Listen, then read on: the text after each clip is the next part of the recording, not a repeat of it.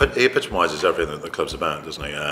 Because typically Newcastle, you play hard, but you work hard as well, and you go in, you put it out on the pitch, and you play a brand of rugby whereby hopefully everybody enjoys it, but then at the same time afterwards you go out and you enjoy life, and that's what Doddie's always been about.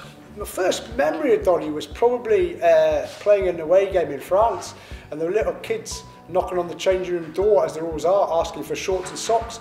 And Doddie appeared in the doorway naked, trying to scare them away, and I think it had a good effect on him. Seeing Doddie start naked was perfect for getting rid of the French kids, probably scarred them for life. If I met him in the gym, I would have thought, how come such a big bloke is so weak? That would probably be one of the things I would have thought, because obviously he was a Scottish international at the time, and I was expecting him to be this big powerhouse. And you know, I seen him in the gym and I was a bit like, that doesn't really transfer onto the pitch type of thing. Certainly my position, and certainly coming through the borders, Doddie was the main inspiration. So getting to work with him and be part of his life and being a mate, that I'm proud to be able to call Doddie a friend of mine. So he does always rip me though, so when he does his after dinner speaking, he always puts me on the spot and makes me get up uncomfortably many times and sing a song or do something, and the fact of the matter is I'm not that good a singer, but I always feel obliged to have to do it because Doddie puts the pressure on me. Doddie will always be a legend, certainly to me and to many other people, so it's a mark of the bloke himself.